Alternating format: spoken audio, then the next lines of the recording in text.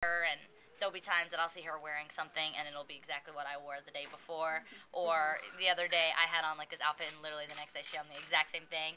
And it just makes me smile because, you know, I hear that from kids that, you know, are fans, but when it's like a little sister, and it encourages me to do, you know, other things because my little sister's backstage right now at City of Hope, and she's, you know, if she's going to copy me on those things, I want her to copy me on the positive things that I do as well, you know, things that are like a bigger picture. Tell us about your Sex and the City cameo.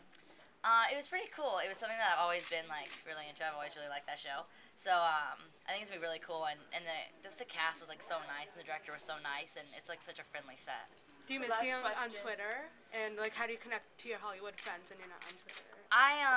You know, the reason I mostly got rid of my Twitter is because I was just like, I was so, you know, that's what I said, like, my New Year's resolution was, that I wanted to take more time to actually do the things that I, you know, say I'm doing and really do them to the fullest I can, and I don't feel like I was doing that, so I don't really miss it.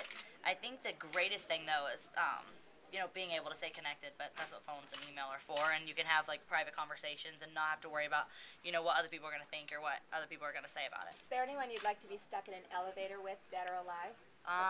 Maybe John Lennon. I would ask him for all the rights to his songs, and I would recut them all. Thanks, everyone. Thanks.